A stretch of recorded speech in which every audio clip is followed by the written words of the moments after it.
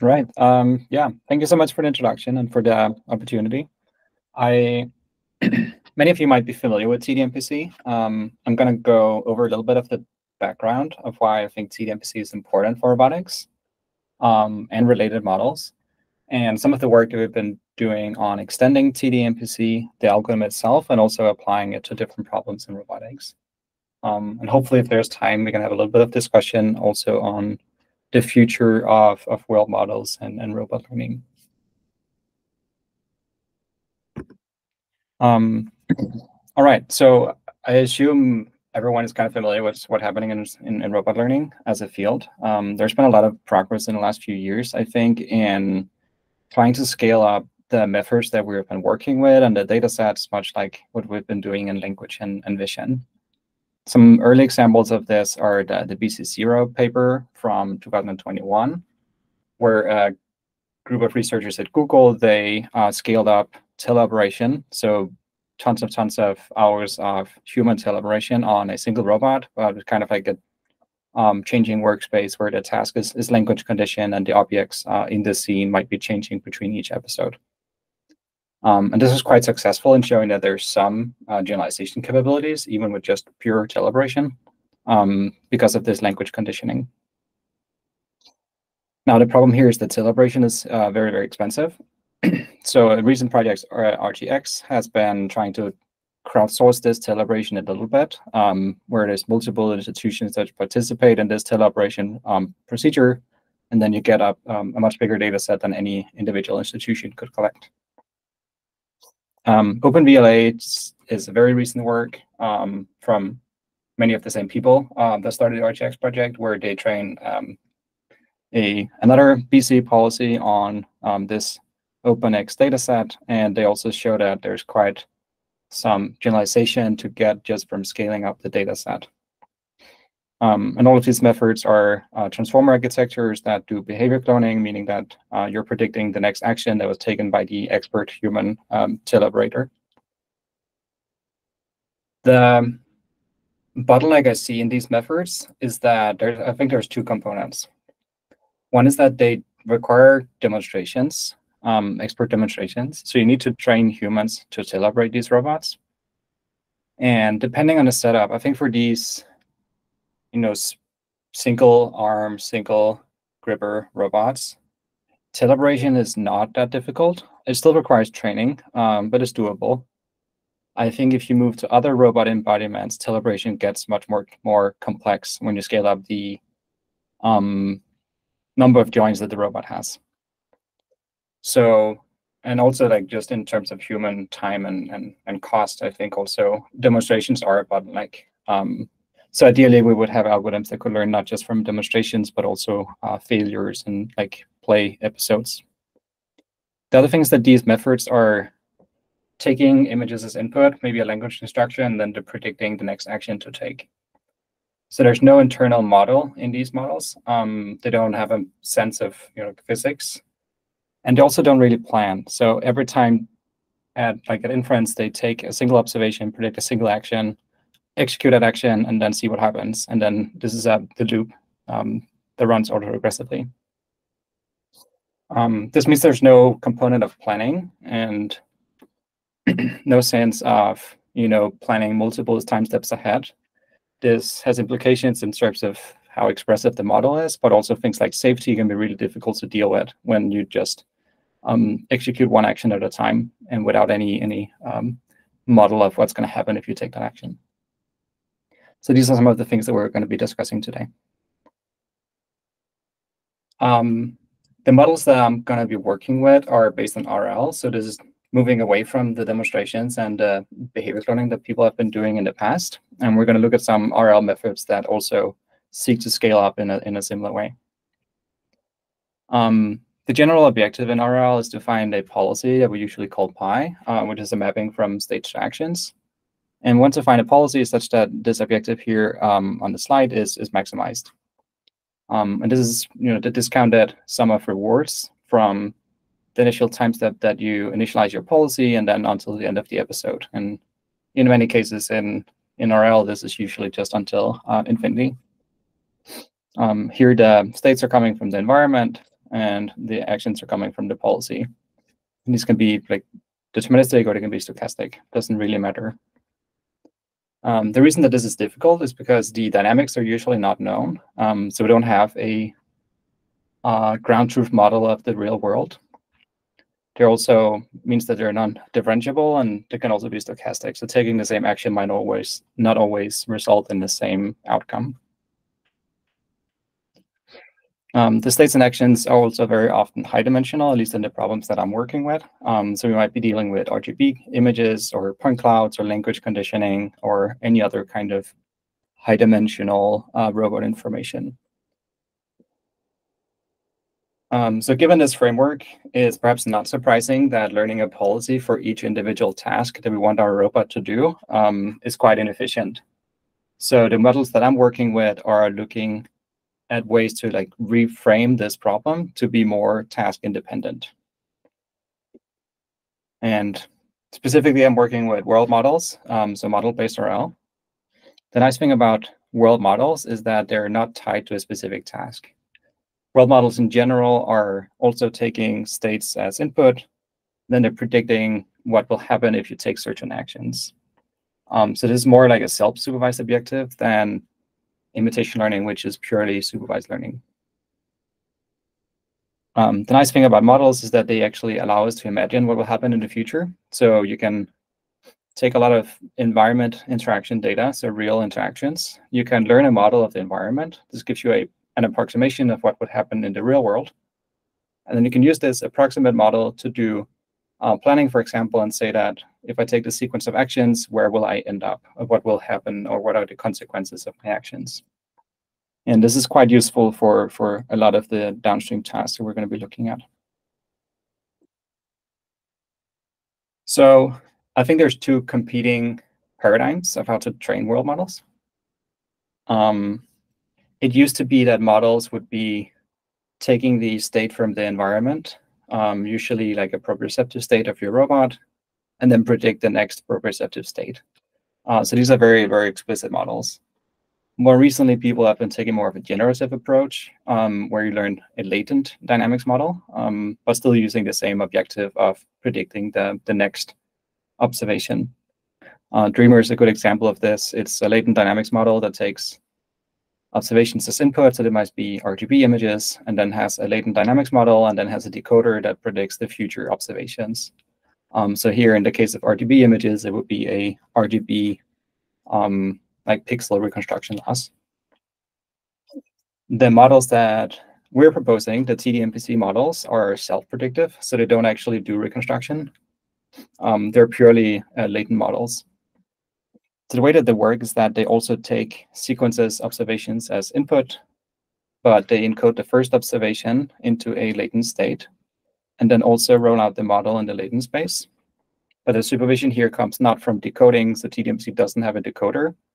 Instead, the objective they were using is they were minimizing the difference in the latent space between the sequence of observations. And I'll get back to this with illustration later, but that's the general idea. So self-predictive models are much closer to contrastive learning than to generative models. All right, so TDMPC, there's two terms. There's MPC and TD from TD learning. The model predictive framework is, at least in our case, is very data-driven. And it seeks to learn a model of the environment and then use that model for planning. And this is not like something that we propose. This is pretty widely used in especially in robotics.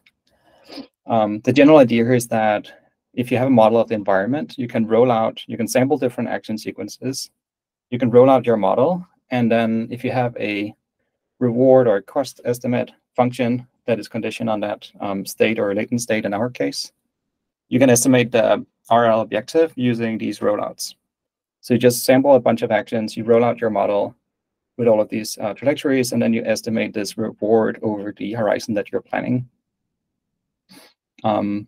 The downside of this is that you just find locally optimal trajectories. So you're very dependent on a long planning horizon in order to get estimates of the RL objective that actually approximate the true objective. And the problem here with learned models, the problem with any MPC model is that it's expensive to roll out over long horizons. And specifically in the case of learned models, it also means that the estimation error from the model grows as you increase the horizon. On the other hand, you have TD learning. TD learning doesn't learn a model of the environment. It just learns a value function, which is globally optimal. And then we derive the policy by approximating the argmax of this value function in the case of continuous action spaces. And this is algorithms like DDPG and subset-critic that you might be familiar with. The good thing is that we directly approximate the objective, the full RL objective. And the problem here, or like the negative, is that it's less expressive and that we don't do planning and we don't have a model of the environment. So there's, much like the BC algorithms, there's no way to enforce safety, for example. But TDMPC here, in broad terms, is combining the best of both of these worlds. So we do have a model, we do have short-term planning, and we also use the value function. And I'll get back to that in a bit of how we combine these two things. But that's the gist of it. Now, a recurring theme in my research is that we want to build RL algorithms that are, model-based and do planning. But we also want the algorithms that are scalable and robust. And here by robust, I mean that if you work with RL, you probably know that they're very, very sensitive and brittle to hyperparameters. And often you need to do a lot of tuning and use a lot of expert knowledge on how to get your RL working for a specific problem. So we want algorithms ideally that are much more robust, meaning that you apply it to a new problem and it should work like reasonably well out of the box. We also want algorithms that are scalable, meaning that like in supervised learning and self-supervised learning, we do see that models that have more data and more parameters tend to do better on the tasks that we evaluate them on. And I think historically that has not been the case in RL. RL algorithms usually don't scale. They're still, most algorithms are, models are in the 1 million parameter range. We haven't really seen much scaling like in other fields. So we're going to try to solve this problem as well. Yeah, so I said I was going to be talking about TDMPC. I think I will mostly just talk about TDMPC2. They're very similar architecturally and algorithmically. There's a few implementation details. I'll point out when there are differences. Otherwise, these are mostly the same algorithm. But yeah, TDMPC2 here is a paper that we did last year and was presented at iClear this year. So the planning with TDMPC2 is fairly simple. It works much like I discussed before. It's a sample-based planner that first we learn a model of the environment, and then we sample actions, sequences that we can evaluate using our model. The way that it works at test time is that we have an observation that we receive from the environment. We encode this into a latent state. And then condition on these actions that we sample, we roll out our model in the latent space. And then the return estimate here that we use for optimization is a sum of reward over the time step that we do roll out the model. And then when we reach the horizon, instead of just truncating the estimate here, we use the value function to bootstrap our estimate. And this gives us something that in the short term, we're able to model the future time steps, and we do get pretty accurate reward estimates. And then either when we're satisfied with the return estimate or the computational budget is reached in the case of real robots, we can use the value function to sort of like estimate what will happen in terms of reward from this time step onwards. I hope that is somewhat clear.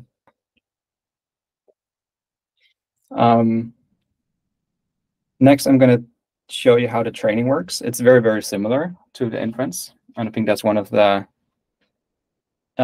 nice properties of TDMPC is that training and inference is very, very similar.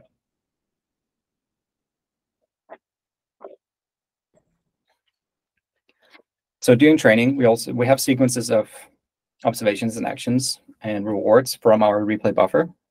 We sample the first observation in a sequence. encode that into a latent state. And then we predict 3 different quantities. We predict the optimal action to take. So this is not strictly necessary, but I'll come back to this in a bit. We do predict the action. So this is a model-free policy condition on the latent state. We predict the ground truth reward that we receive from the environment. So this is a single-step reward.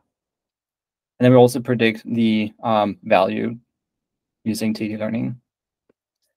And now we sample actions from the replay buffer, and we roll out our model here, and we currently predict these quantities until we reach some horizon that may or may not be the same horizon as we use downstream. The way that we learn the dynamics, as I hinted earlier, is that we minimize the difference in these latents. What this means in practice is that we have a sequence of observations and actions that we sample from the replay buffer. We take the first observation, so S1, encode that into the latent state. Then we roll out the model in this latent space. And then we take the future observations, S2 and S3 here, as our ground truth targets. And then because we don't have a decoder, we encode these observations with the same encoder as S1. And we get target latent states. And the loss here that we design is the difference between the latents that we get when we roll out the model in the latent space and what we get if you take the ground truth observations and encode those into the latent space. So if you're familiar with BYOL from self-supervised literature, it's kind of similar, except that here we actually have the dynamics model as well. The objective is fairly simple. So it just has 3 terms. Everything is learned end to end.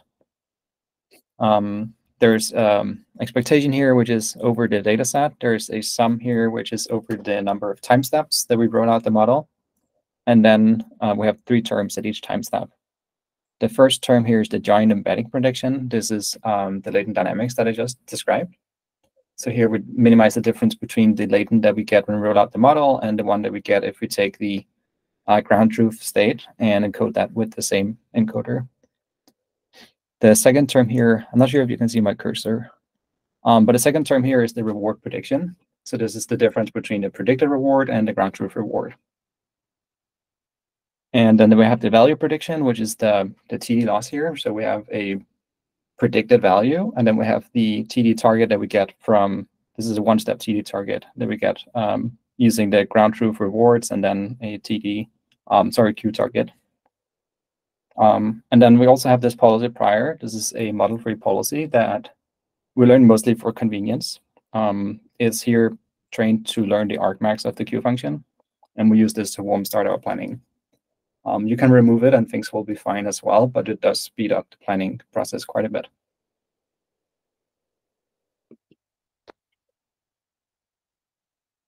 All right, I think we're okay on time. This gives us an algorithm that can be used in quite a lot of different scenarios. So we're going to be looking at some online RL. In this case here, we're also going to be looking at offline RL. We'll be looking at RL with demonstrations. We're also going to look at some like pre-training and fine-tuning scenarios. So it's a very, very flexible algorithm. And for all of these different purposes, we don't really change the architecture or the objective in any way. So I would say it's quite flexible. In the case of online RL, we've had quite some success with very high-dimensional problems. So this is an example of the dog from DM control that I believe TDMPC was the first algorithm to solve this task. You initialize the policy with a random policy and no data in the replay buffer, and the dog is just kind of like laying around on the floor. And then as you continue to optimize and collect more data, TDMPC eventually learns a policy that can run quite fast. Now, if you look at the video on the right, I think this dog would not quite transfer to a real dog. It might break an ankle or something. I think this is mostly an artifact of the simulator or the reward function. But it does learn to run quite fast, and I think we're pretty close to optimal what can be done for this task. Now, we evaluated TDMPC2 on more than 100 different tasks. We're able to train TDMPC policies on all of these tasks without changing the hyperparameters.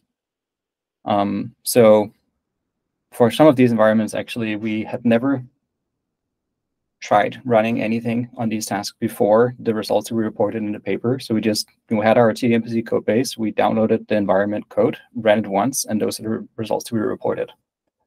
So I think it's pretty robust in terms of single task online RL performance. But also, as I mentioned, scalability is something that we're interested in. So we also decided to train TDMPC policies on all of these tasks at once, meaning one policy that can do all of these tasks, or one world model, I guess. The single task results, I'm just going to go over very, very briefly. Again, we do this with no tuning. We have about 100 tasks that we divide into these 6 task categories. We have a couple of baselines. We have self-tested critic, which is a model-free algorithm. We have a dreamer that predicts the raw observations. So this is the generative model approach. Then we have TDMPC1 here that does do hyperparameter tuning. So here we have tuned it for each of these task categories. And then we have TDMPC2 here, which is algorithmically very similar to TDMPC1, but we do improve some of the implementation details. And what we see here in general is that for tasks that are fairly easy and low dimensional in the action space, like DM control, all methods are kind of doing quite similar. But then we remove the tasks that are either very high dimensional in the action space or otherwise complex, like the locomotion in the bottom, the Maya suite, this is dexterous manipulation, or the pick YCB, which is a multitask pick and place task. We do see a big difference here in the performance.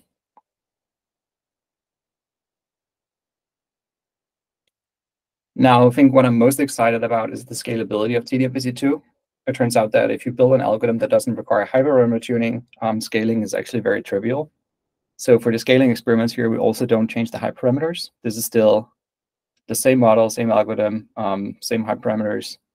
In this case here, we do, instead of online RL, we do offline RL. So we have a data set of, I think, 500 million transitions across 80 different tasks, across different embodiments and different benchmarks. So we have DM control and meta world tasks, all of them in one model here.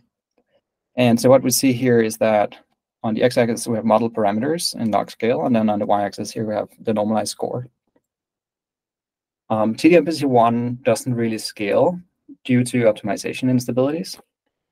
And I think this is quite common in RL. If you took another algorithm, say self-tested critic, you would get curves that are very similar to this.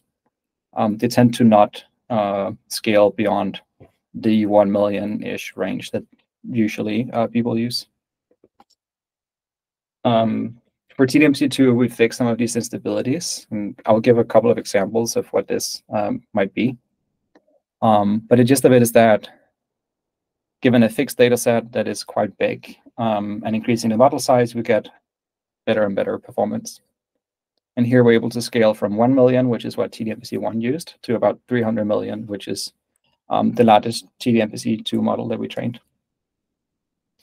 And we see kind of a saturation in the larger model sizes, and I think this is mostly because of the fixed data set size.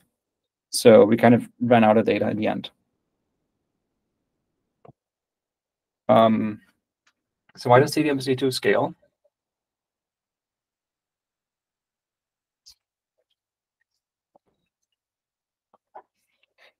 I'll show 2 examples. So first we have an ablation here on the decision making, so the actor. We have on the left plot, the curves here, we have online RL. So this is online RL in some of the most difficult tasks that we consider. We see here the x-axis is the environment steps, and then the y-axis is normalized score. What we see is that the gray curve is if you learn a TDMPC world model, and then you just use the model-free policy that I mentioned that we also learn. So this is just using the model-free policy, but with the world model objective, the TDMPC objective. And it kind of saturates quite early, and it doesn't seem to be doing much better. You'll see that it kind of still increases, but it will take much, much longer to actually learn the optimal policy. If you use planning and you don't use the policy, you just use the planning in TDMPC, you see that it's actually achieving much better performance in convergence, but it's very unstable. You see there's a lot of variance in the performance across time. And this is because the policy kind of serves as a warm start approach. So it does reduce the amount of planning that we need to do and the stochasticity in the planning. If you don't have the policy then, and you don't increase the computational budget for planning, you see much bigger variance. I do believe that if you increase the computational budget of the planning, which we didn't do here, you would get something that is closer to the red. But yeah, the red is if you do planning and you then warm start with the policy as well. You get something that is quite stable in terms of performance, and it also converges to good policies. In the right plot here, you see the multitask experiments. So this is 80 tasks. And we see a very similar trend. So again, here the policy kind of saturates early, and then the planning with the warm start are quite similar in terms of performance. I think we have many ablations in the paper, but in general, we see this trend that the things that benefit online RL also benefit this offline multitask setting. Nick, just a quick clarification here, because you're talking about convergence and these ablations. So these ablations are not just test time ablations or evaluation ablations where like you've used the same training procedure, but at evaluation you use either the policy or planning or both? Or is this actually somehow changing the way you're doing the training as well? Yeah, so I think that's a good question. So in the left plot, we do online RL. So here we either enable or disable the components both in training and downstream. So in the case of the gray one here, we just use the policy when we interact with environment and collect data. And in the right side, we do offline RL. So here it actually, the two settings are the same. So we don't actually use the planning when we just train the model, but then when we evaluate after training the model, we do use planning, and then you see this this difference. So it depends a little bit on the setting. Thank you. Yeah, so I think that the planning ablation explains why I think planning is important and why TDMPC2 seems to be scaling better than other algorithms that don't use planning. We also have ablations on things that like why are TDMPC2 better than TDMPC1. And I think this might not make sense if you're not familiar with these two algorithms. But I think a big difference in the TDMPC2 implementation is that we use a lot more normalization in the architecture. We have one ablation on this here on the right, which again here is a curve with online RL and then a bar plot with offline RL.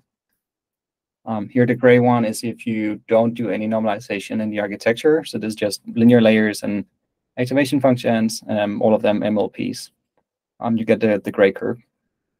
If you add the sim norm here, which is a novel normalization that we propose, this is based on softmax, you get quite a lot better performance. And if you add both the sim norm normalization and also add layer normalization between all of the linear layers in the architecture, you get the red curve here, which is doing, again, considerably better. So I think the details of the specific normalizations are not super important, I feel. But the idea of using normalizations in your architecture turns out to be very, very important for stability and optimization. And this is something that is especially relevant when we scale up the architecture.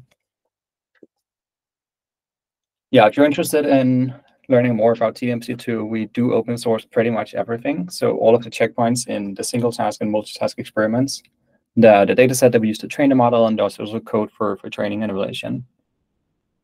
Most of the experiments I showed were state-based, but we do have RGB experiments as well. And we also have multimodal experiments, and those are also available here.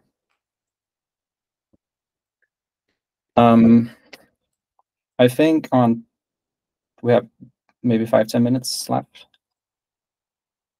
Is that right?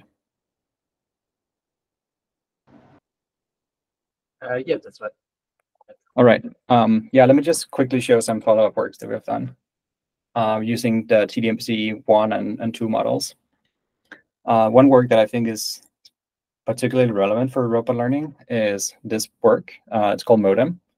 The idea is that we want to learn world models, but we also have access to a handful of demonstrations. And this is, I think, quite common in real robot learning, where demonstrations are quite effective in terms of supervision. You get very direct supervision of the actions that you want the robot to take. But they're very expensive to collect. And this is why I think we haven't seen as much work on big robot foundation models as in other fields. Demonstrations are really, really big bottleneck. On the other hand, the kind of autonomous interaction that RL allows us to do is cheap in terms of supervision. So we can just let our robot run overnight, and hopefully we'll have a policy by the morning. But depending on the task that we want to do and the kind of reward functions that we're using, exploration can be really, really challenging. And the kind of real robot environments that I tend to work with just use sparse rewards because it's easy to train a success detector versus hand engineering rewards. So this means that random exploration is quite inefficient, but cheap. And then human demonstrations are very expensive, but give much more direct supervision. The idea here is that we can collect just a few demonstrations. In this paper, we just use 5 demonstrations collected from a human. And we can use that to initialize our autonomous interaction. So we built here a TDMPC architecture that has a buffer from the environment. So it does do online interaction, but then it also has a demonstration buffer with those 5 demonstrations. And then every time we make an update, we sample 50-50 from the demonstrations and the replay buffer. So this is a way to get very, very direct supervision of what the task is supposed to be and which parts of the state action space are interesting, but then also allow the algorithm to improve over the demonstrations that it's seen. And because we just have 5 demonstrations, training just the BC policy on those demonstrations would not give you a very generalizable policy. So this is kind of blending the 2 paradigms. This is from last year. We've been able to deploy it on real robots. So here we have a setup here with a robot. In the case on the left, it's a dexterous hand, and then the other ones, it's 2 fingers. We have sparse rewards. We have quite a lot of randomization in the objects, so the objects can be anywhere in the bin. And we also have the observation space here is 3 cameras, RGB cameras, with 224 by 224 resolution. So fairly high dimensional observations and high degree of randomization and very, very sparse supervision. But with just 5 demonstrations and 1 hour of autonomous interaction, not counting the recess, we do get policies that learn these tasks pretty well. I think these are examples of after 1 hour of training. If you look at the success rates, I think there's still definitely room for improvement. But if you compare this approach with the interaction that we call modem v2, if you compare that to just taking the demonstrations that we collected and then doing BC on those demonstrations, you get much less success. So it does seem that having demonstrations can really help your RL process, and it does improve a lot more than just if you just do imitation learning. So I think this is especially promising if you have a setup where you might be able to afford maybe more than 5 demonstrations. You collect however many demonstrations you can, and then after that, you allow your RL algorithm to kind of like iterate and fine-tune it itself, and you have something that is more scalable and also potential for performance that is better than what the initial demonstration data set would give you. This I think I'm going to skip over. I just want to discuss very quickly also some of the new work that we've done on humanoids. This is also with TDMPC. And humanoids are quite interesting because they're high dimensional, both in the observations and the actions. So here we consider full body control. So there's 56 joints in these humanoids. It's a very high dimensional action space. And also the observation space here is both proprioceptive information and also an RGB camera. So quite high dimensional observations as well. And this problem is interesting because when you have very high dimensional observation and action spaces, and you have rewards that are fairly simple, say like moving forward with high velocity, there's actually many different policies that achieve the same reward. As an example here on the slides, even though the policies might achieve the same reward, they look very, very different from each other.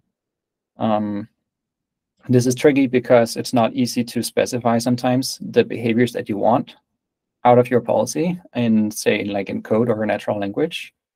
But having demonstrations of what kind of behavior you usually want is much easier to collect.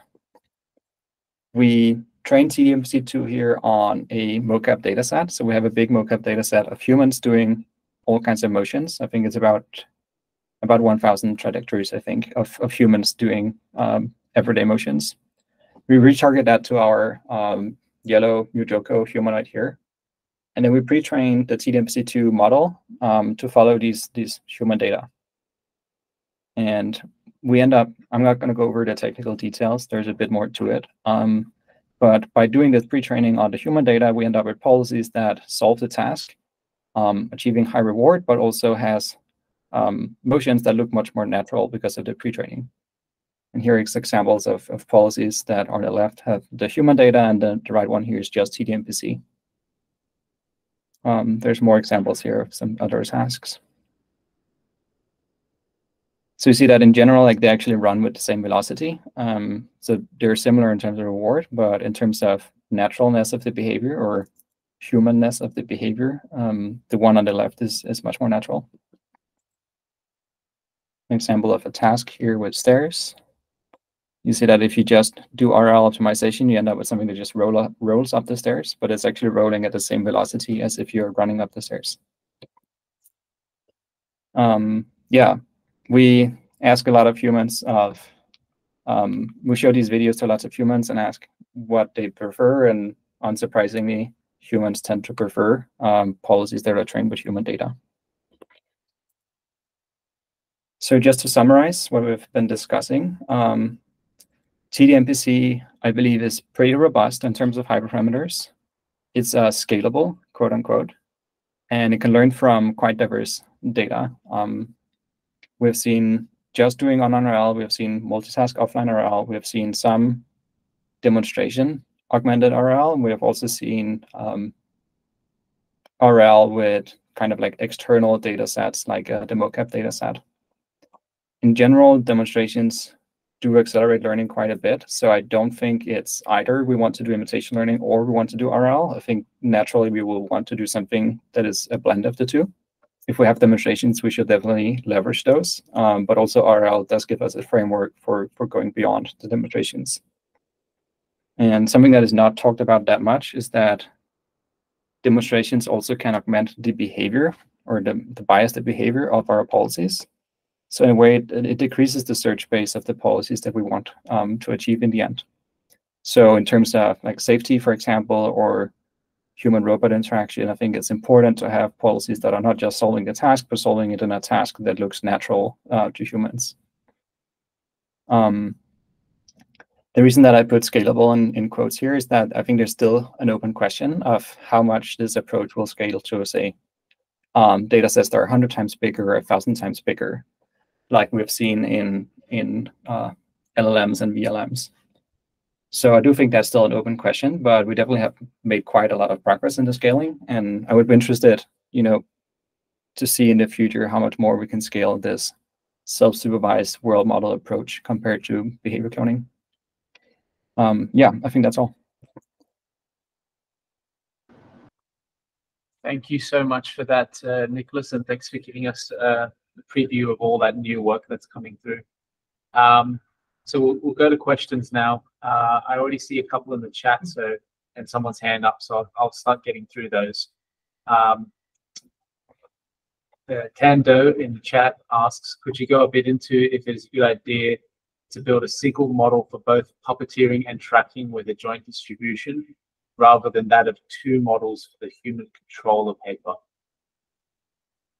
Yeah, so this is a bit more technical than the slides that I had, but let me just maybe, I do have those slides somewhere. These.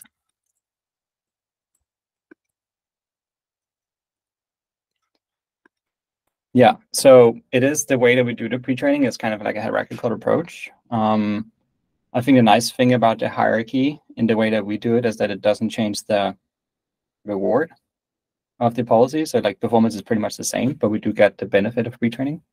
The way that it works is that we have two agents. We have a tracking agent that learns to track a reference motion, and then we have a high-level agent that produces those reference motions.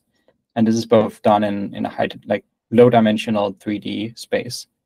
So this is why we have like a tracking agent and a puppeteering agent, which is a high-level agent. If you're familiar with Pinocchio, I think this is a good analogy. I think in terms of having a single agent, that would be quite interesting. The reason that we split the hierarchy here is that the low-level agent doesn't take RGB observations as input, and the high-level agent can, and in our case, it does. So there might be differences also in the observation space, not just the action space of the two agents. Another benefit of this is that we actually just train a single tracking agent, and we reuse that in all of our experiments. So we have this mocap data set. We learn a low-level TDMPC on this mocap data set, and we use that for all of our experiments. So actually, I just trained this model once. It took about 2 weeks to train. I did that in February, and then for the next several months for this paper, all of the experiments were done with that same agent. So I think in terms of practicality, having this hierarchy and that you're just able to reuse the same agent again and again, I think that's quite practical. So yeah, I think that's more or less my take on that. You could definitely train it also jointly, and you could also have more abstract action spaces. In this case, we just use 3 positions. You could also have something that is like a learned action space. But that does increase the dependency between these two agents. I hope that answers the question. James asks, I think you may have mentioned this, but maybe more clarification. Are any of the TDMPC2 test tasks, do they use sparse reward? Yeah, I think that's a good question because I do get that question a lot. We use these standard benchmarks. So there's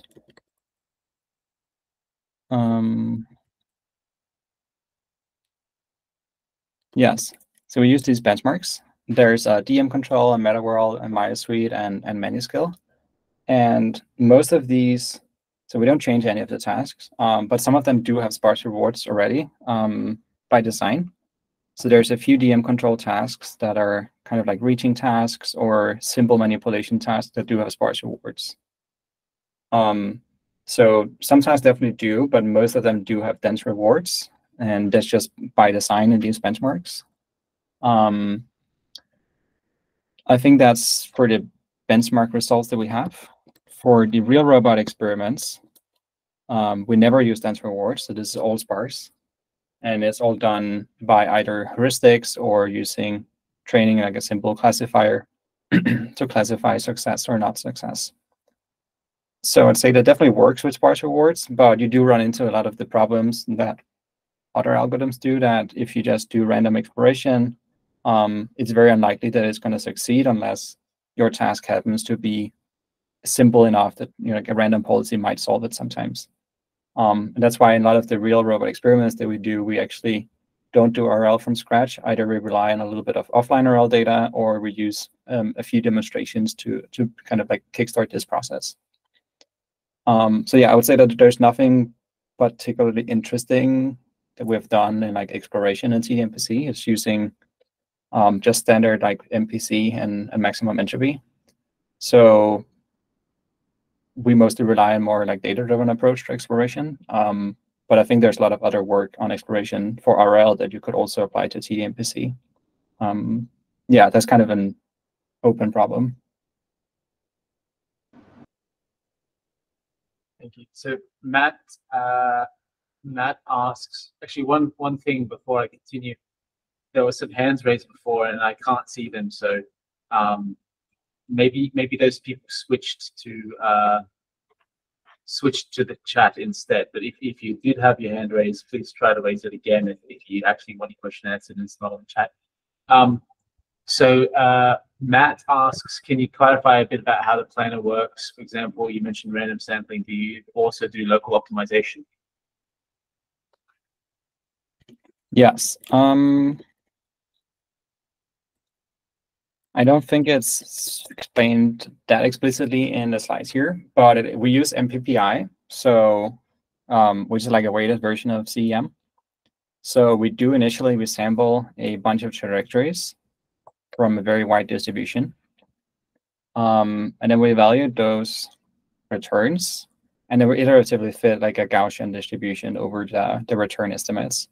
So that after a few iterations of planning, you end up with a Gaussian that is kind of narrow, hopefully, near the optimal action trajectory.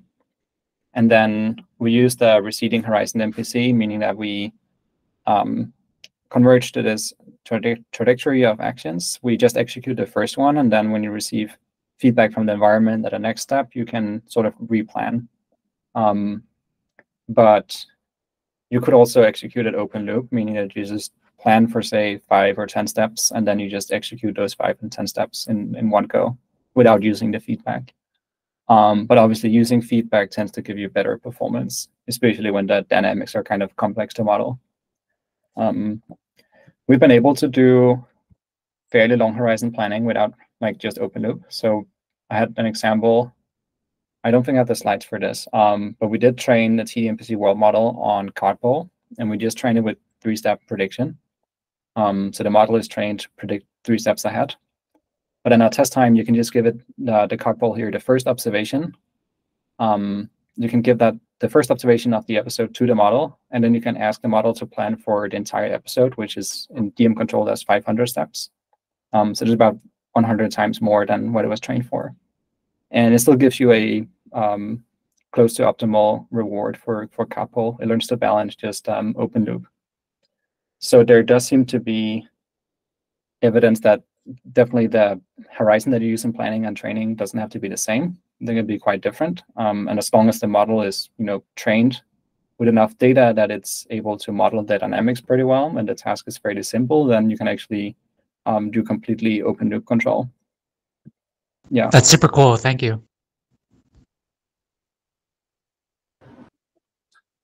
Anton, I'll answer your question in the chat directly.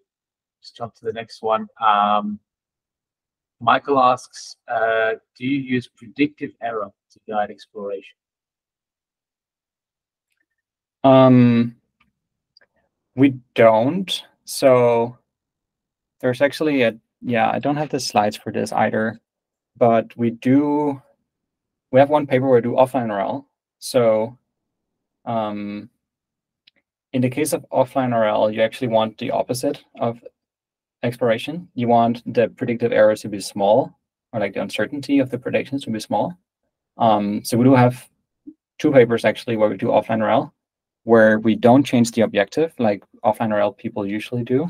So usually you will learn like a conservative Q function or something in the case of model-free RL that explicitly is pessimistic in the high-value trajectories.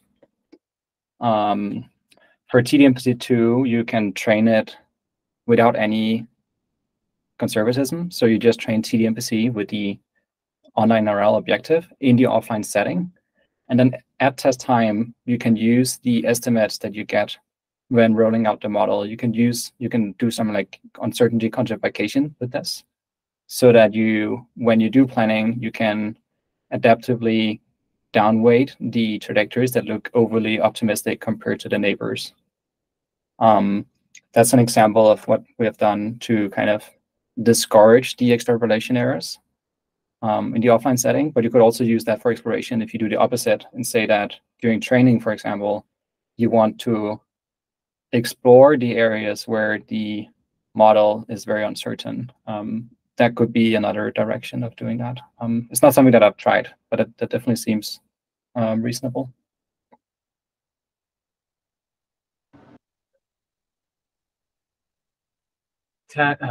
Michael says, thanks in the chat.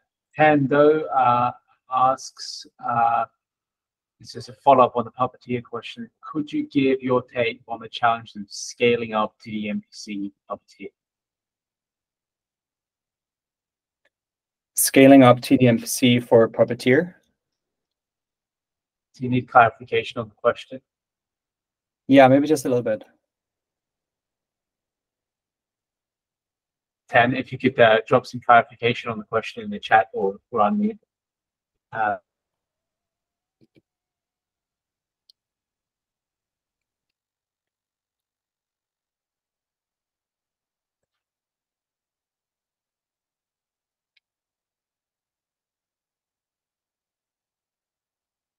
You're muted, Alex.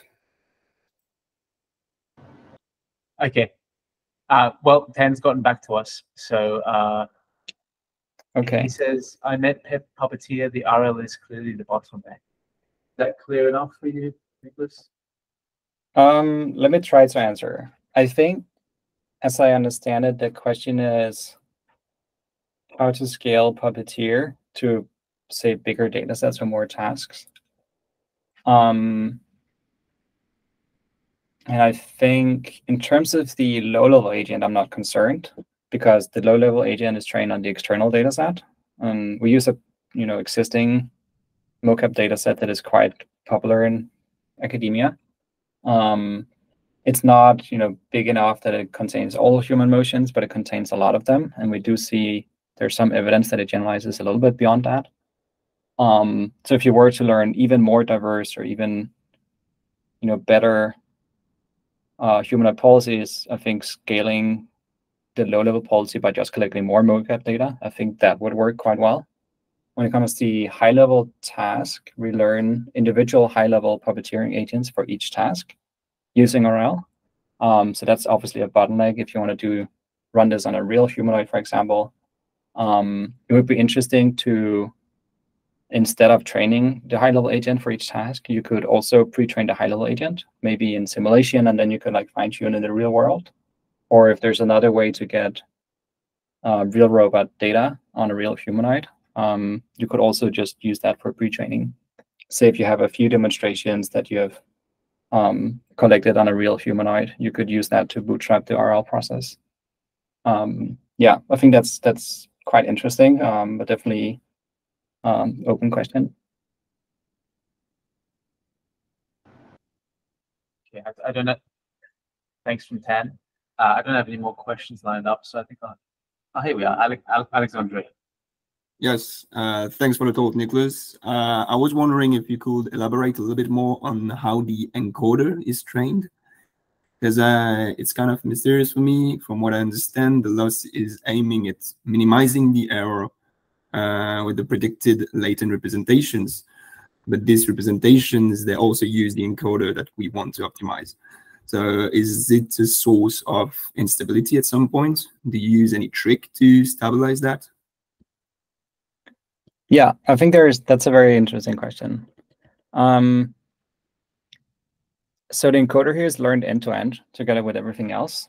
So it does use the supervision of the latent dynamics prediction, and it also uses the supervision of the rewards for training. And I think if we look at BYOL, which is the most similar representation learning in literature, BYOL also has this instability, at least in theory, but it doesn't seem to happen in practice. And there's a couple of tricks to avoid that. I think the layer normalization plays a role in that it kind of stabilizes the process a little bit. BYOL has this target that is like a moving average of the encoder that it uses to sort of have very more slow moving and stable targets. Yeah, okay. So that's what TDMPC1 does. TDMPC2 doesn't have the targets anymore because it seems that, at least in the case of world modeling, it seems that the target is not necessary as long as you just decrease the learning rate of the encoder with respect to all of the other components. So that means the targets are still moving slower than the dynamics model itself. And that seems to be more or less the same performance, but obviously with less memory. So I'm not sure if that would transfer to traditional BYOL methods. If you could also just remove the target and reduce the learning rate. But at least in the case of TDMPC, that works. And another reason that the representations might be more stable is also because we have the reward prediction. So BYOL has this issue that if you just rely only on the latent prediction, there are trivial solutions in that an encoder just maps everything to a constant that would give you a loss of 0. But here we also use reward prediction, so that like those solutions will not be valid anymore, because we do need representations that are predictive of the reward. Yeah, so we could imagine, yeah, so that's the thing I was missing, the reward prediction, but we could imagine that some strange thing would happen if we enter some kind of difficult setting where we have a very sparse reward and all the prediction is 0 except at the very end of the task. But yeah, I was thinking about this problem of collapsing to, for example, single dimension and a single latent representation where we wouldn't learn anything. But I understand how the reward prediction works now. Okay, thanks. Yeah. I should add that I think the reward prediction helps, but I've tried removing that and like so not learning reward-free whale models, and you still get representations that make sense. So it doesn't diverge and doesn't give you a trivial solution, but the representations are not as good for control. And I think this is a very common problem with world models. Say like Dreamer, for example, if you remove the reward prediction supervision, you also get world models that are qualitatively worse for control. And I think this is because rewards are not necessarily just preventing the collapses. They also bias the representation towards learning things that are useful for the task. So generative models, they tend to like do pixel prediction. And if you don't have reward prediction, then they will treat all pixels as equal. Whereas if you have the reward prediction, then the latent representation tends to focus on pixels that are correlated with the reward. And I think that's also the case with TDMPC too. That we can learn these latent dynamics, but with the reward prediction in there, we get supervision that kind of biases the latents towards things that are useful for the task. So yeah, I think that's also a component that I just wanted to mention. Okay, thanks. Very clear. All right. Well, we've reached the end of the hour. Yeah, thank you very much, Nicklas, for your time. Thanks for answering those questions. It's a great talk. I really enjoyed it. I'm sure everyone else did. So everybody, thank you as well for being a great audience. And until next time.